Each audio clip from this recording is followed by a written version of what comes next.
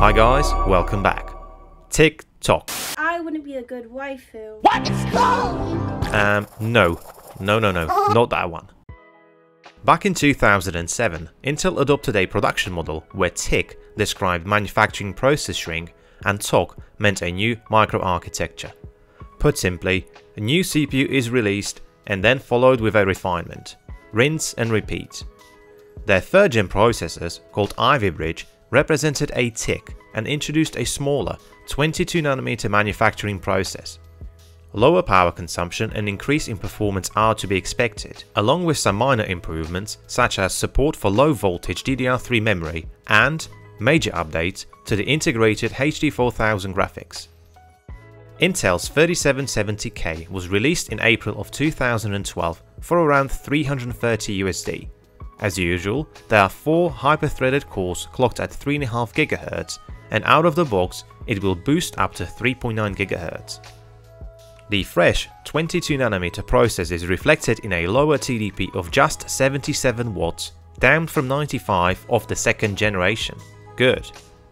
Ivy Bridge also brings support for PCIe Gen 3 and unofficially works with super fast DDR3 memories with speeds of up to 2800 MHz. The test setup remains unchanged. I'm still using my trusty Maximus 4 Extreme with 16GB of Corsair's Vengeance Pro memory. There's the 360mm all-in-one liquid cooler and the RTX 3080 hopefully generating CPU bottleneck. Let's talk about the overclock. I had no trouble hitting 5 GHz with both 2700K and 3970X, so naturally that was my aim for the 3770K. Reading up through some old threads over at Acer's Rock forums suggested this won't be easy or even possible at all.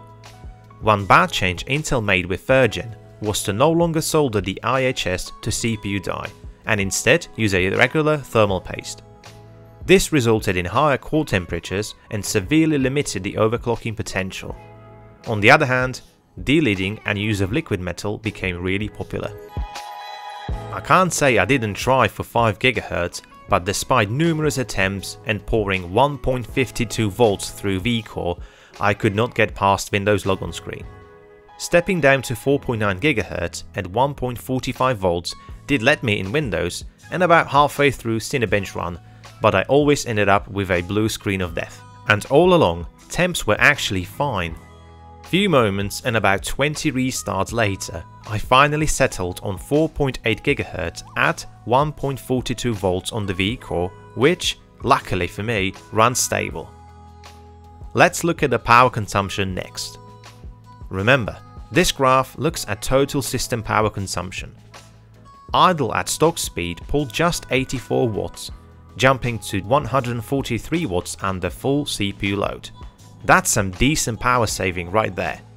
When overclocked at 4.8 GHz, full CPU load pulled 168 watts, which was mighty impressive when compared to the 2700K, which admittedly runs a 5 GHz overclock, but that's still nearly 100 watt difference. We are off to a great start here.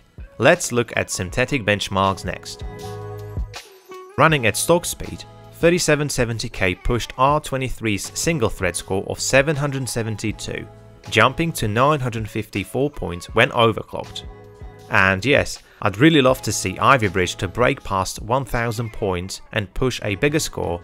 However, let's remind ourselves that the second generation 2700K is running 200 MHz higher clock speed and it consumes nearly 100 watts more for what is essentially the same performance. 7-zip benchmark ranks stock 3770K slightly above 30 GIPS, and when overclocked we are pretty much matching 2nd gen, yet falling short of some AMD's FX processors. Stock performance in Blender takes 11 minutes and 24 seconds to complete the car demo render, neck and neck with a FX 9590. Overclocking cuts down the render time by nearly 3 minutes or 14.5%. Lastly, Handbrake, and here we're using a fast 1080p 30 preset on a 10GB 4K video file. Stock 3770K takes the lead and beats the overclocked 2700K by a whole second. Nice. Overclock cuts down less than a minute, which is not as impressive, but hey, I'll take it. First impressions? Well, it's hardly faster than Sandy Bridge, but those power savings are nothing to be sniffed at.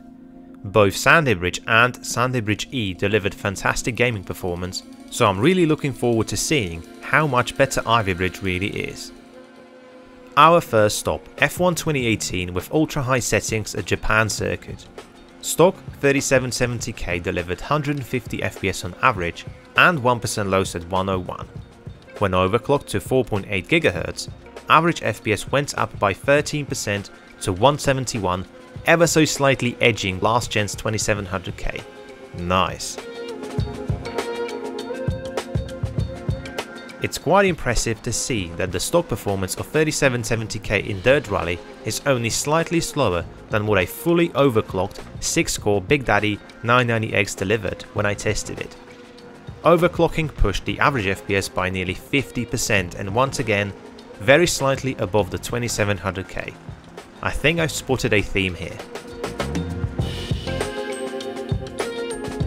CPU cores saw a good utilization in Deus Ex Mankind Divided at around 70%. The indicated power usage of around 55 watts is about 30 less than what the 2700K used when I tested it, and despite the use of thermal paste between the CPU die and IHS, temps remained under control and below 70°C.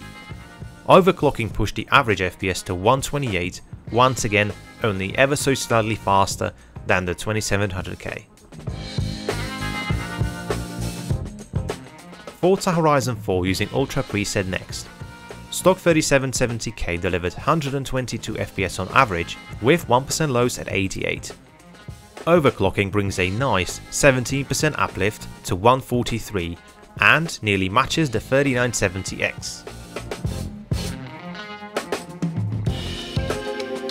Shadow of the Tomb Raider sees some proper CPU utilization and also above 80% usage of the RTX 3080. Wow. At stock speed, it's pretty much matching the overclocked first gen 990X. But when overclocked, I saw a very generous 27% uplift to average FPS. This is impressive indeed. Not much changes in Rainbow Six Siege, and 3770K continues to deliver steady performance that's on par with the 2700K. Overclocking provided a nice 16% uplift to average FPS at 246 and 1% lows at 158.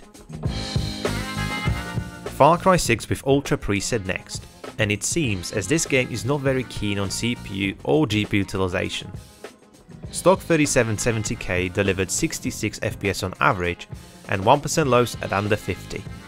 Overclocking pushed the average FPS by 17%, which seems to be about the average across most of the games that we tested.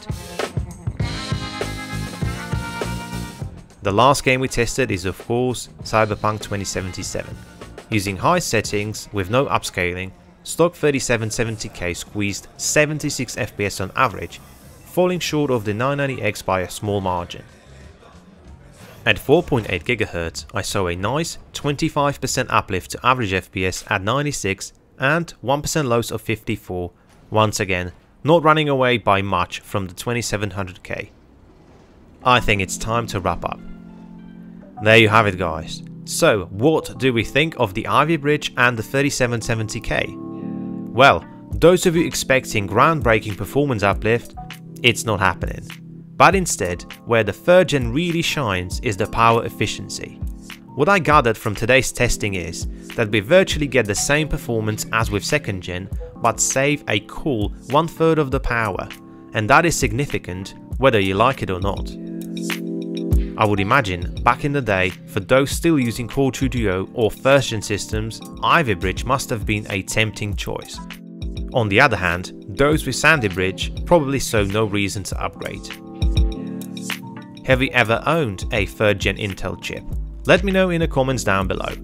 And as always, if you do enjoy this content, hit that like button and consider subscribing to the channel so that you don't miss any uploads.